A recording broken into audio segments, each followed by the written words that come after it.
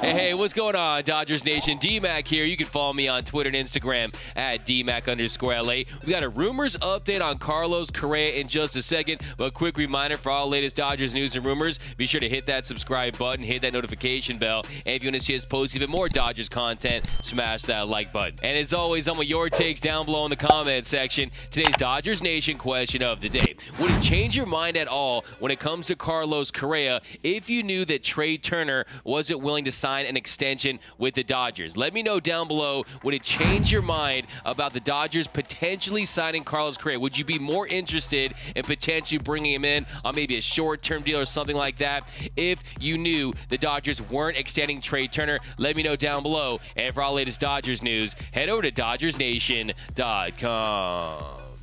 So you guys already know that we're not going to miss anything when it comes to offseason news and rumors, and today we've got an update on Carlos Correa. Yes, Carlos Correa, the Dodgers villain, the player that most Dodgers don't want to see come to LA. I actually did a poll a few weeks ago. Would you want to see Carlos Correa in Dodger blue? 13.8% said yes, while 86.2% said no. Now it's with 4,641 votes. So the vast majority of Dodger fans don't want to see him in Dodger blue, but he has been linked with LA. So we have to cover this story because, hey, we don't want you to get blindsided by a Carlos Correa signing and act like you didn't see it coming. Well, here's the update. Well, Buster Olney, in his piece for ESPN a few days ago, wrote, Houston might be the most motivated buyer remaining in the shortstop market. So it stands to reason the Astros continue to do due diligence on the two best shortstops remaining, Carlos Correa or Trevor Story. Their history with Correa is complicated, of course, because he has turned down two offers in the past year. Separately, owner Jim Crane has assured others in the organization he is not interested in extending an offer beyond 6 years. According to one source, Correa was offered a $275 million deal by the Tigers spread out over 10 years. If Correa can find an offer similar to the $300 million plus agreements of Francisco Lindor and Corey Seager, it's possible that he and the Astros could explore a shorter-term deal with a higher average annual salary, say for $35 million a year, with an opt-out after 2 years. So heading into the offseason, the Tigers, they were the favorites to land Carlos Correa. They were the team that everyone expected would sign the Platinum Glove Award winner from last year, that he would reunite with his manager from Houston, A.J. Hinch, but it looks like they lowballed him. 10 years, $275 million. That was never going to get it done for Carlos Correa. A $27.5 million AAV. No, that is a lowball offer for a player of his caliber, especially when you consider that Corey Seager, a player that has durability issues, has defensive issues, is offensively, it's debatable whether he's better than Carlos Correa or not. I think it's close. I think one's a left-handed batter, one's a right-handed batter. Both have had their moments in the postseason, but Seager got 10 years, $325 million, and it was pretty much universally accepted that Correa was the top free agent this offseason, so you knew 275 was never going to get it done. But I think it's really interesting because will he really go back to the Houston Astros after they've lowballed him, after they haven't been willing to go past 6 years? You see $160 million. Yes, I think they could offer him a deal like Buster only mentioned, $35 million a year, a nice big payday. But if you're Carlos Correa at that point, would you want to look for another team? The Chicago Cubs. I don't know if you saw this, but Cubs fans are out trying to get Carlos Correa to sign with them. They're remixing the Christmas song Gloria in Excelsis Deo.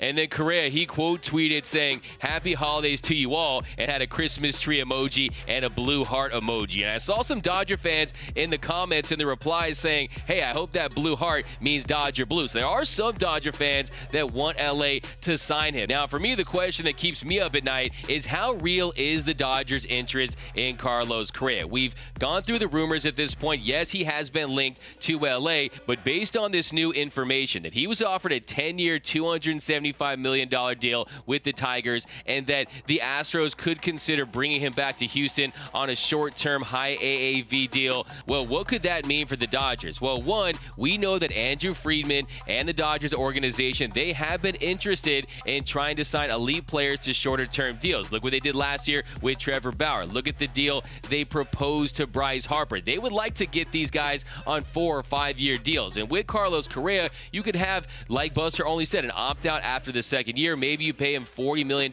per season, and at that point, he would still be 30 years old, under 30. He could still potentially get an 8 or 10 year deal based on how well he played, based on if he stayed injury-free, how productive he was. He's a multi-time All-Star. And if you were to get Carlos Correa on a short-term contract, you're basically getting a player that's going to be hungry, a player that's going to be determined to set himself up for another massive payday. He's going to be motivated. It's not going to be like one of these deals where they sign on the dotted line and they know they're going to be with that team for an eternity. No, he is going to have business to take care of. And if you are a team that's going to get to sign Correa on a short-term deal, I think you could feel good about it. Now, when it comes to the Dodgers, I still have my doubts that they would really bring in Carlos Correa. I gave you those poll numbers earlier, and just imagine when that news breaks. What would the reaction be from Dodgers Nation? Because if you thought the Dodgers signing Trevor Bauer last offseason broke the Dodgers internet, that will be nothing compared to Carlos Correa. It would be wild. It'd be very interesting to get everyone's reaction, because you would really have to trust this organization. You really have to trust Andrew Friedman and the front office, because that means that they feel that this would be the best move for the team. It would help them win World Series championships. He does bring a lot of passion. He brings a lot of excitement. He brings a lot of tenacity to the game that some players just don't. And I think that's one thing you can't really teach, is that passion, that box office appeal, the pointing to your watch when it's Correa time. I mean, that's good for the game, but I just have my doubts that the Dodgers would be willing to bring in a player as polarizing as Correa, as hated as the 2017 Astros. I just don't see it. I mean, bringing in a trash throw after everything this organization has been through, at the same token, maybe they want to move on. Maybe they want to put what happened in 2017 behind them, and maybe they say, hey, we got the best player from that franchise, and he's going to help us win championships. Maybe that would help the organization move past it. I think that it's going to be a difficult pill to swallow. I think it's going to be tough to sell to the fan base, but what I think is the most interesting part about these Carlos Correa to the Dodgers rumors is, how does that impact Trey Turner? We've talked about it in the past, but when you look at it, what if you knew that Trey Turner wasn't going to sign an extension with the Dodgers? What if you knew that Trey Turner was going to walk after next season?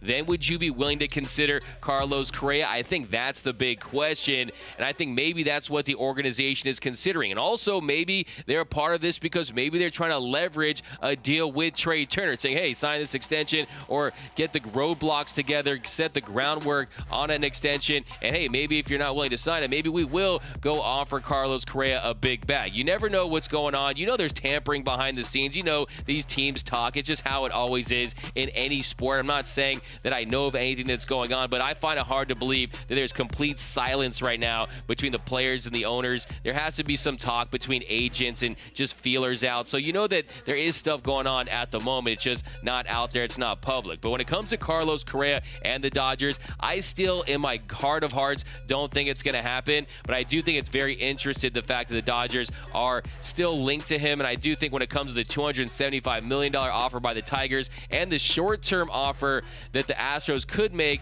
that's where the Dodgers could come in. I think that that's why it's interesting, because we know the Dodgers want to sign players of Carlos Correa's caliber on these short-term high AAV deals. That's why we have to pay attention to this as a development. But I just hope we sign Freddie Freeman. I hope that Freddie Freeman signs with the Dodgers. But we're going to be covering all these rumors, just a couple thoughts, a couple updates on Carlos Correa. But let me know down below in the comment section, would that change your opinion on Carlos Correa and your willingness to accept the Dodgers signing him if you knew Trey Turner wasn't going to sign an extension? My name is D-Mac. You can follow me on Twitter and Instagram at DMac_LA. For all things Dodger baseball all offseason long, be sure to hit that subscribe button, hit that notification bell, and if you want to see us post even more Dodgers content, smash that like button. For all the latest Dodgers Nation merch, head over to gearup.la. Download the new Dodgers Nation app for my Android and iPhone users. And until next time, think blue, bleed blue, and I'm out.